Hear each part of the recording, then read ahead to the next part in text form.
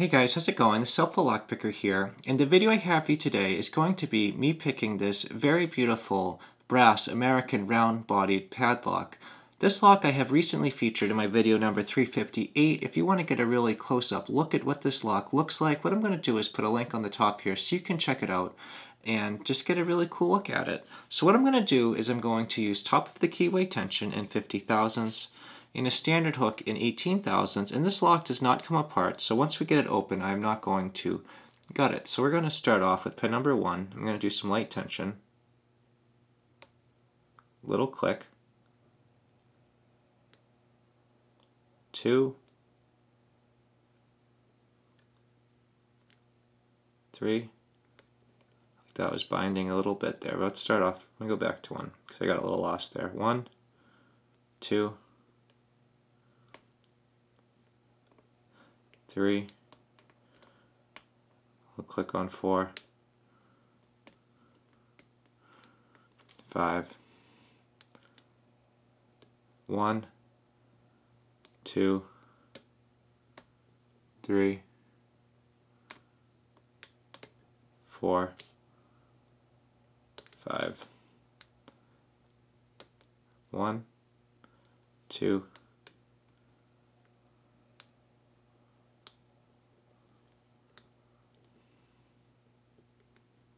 3, 4, 5. Let's see what's going on here. So we got 1, 2 fills,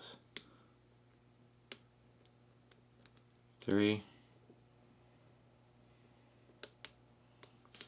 4,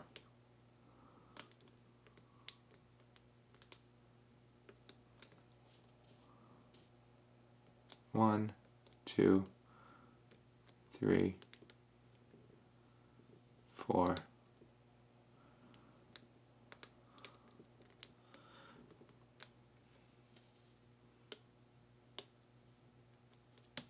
'kay, got a good little click there, little movement on the core. So I'm just going to be very careful here. Let's see. 1, 2, 3, 4, 5, 1, 2, opened us up. Alright, so I didn't get really much of a false set there, but I did feel the pen starting to stiffen up, and then I felt like I was probably on one more pen to go.